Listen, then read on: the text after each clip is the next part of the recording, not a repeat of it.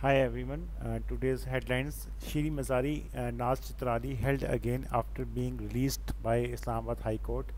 May 9 was a conspiracy. All authorities conclude there is no confusion among civilian and military side about the existence of a conspiracy. Punjab government to form GIT on May 9 violence, hubris and ego, humility and wisdom. Islamabad High Court bars authorities bans authorities from arresting Fawad Chaudhry.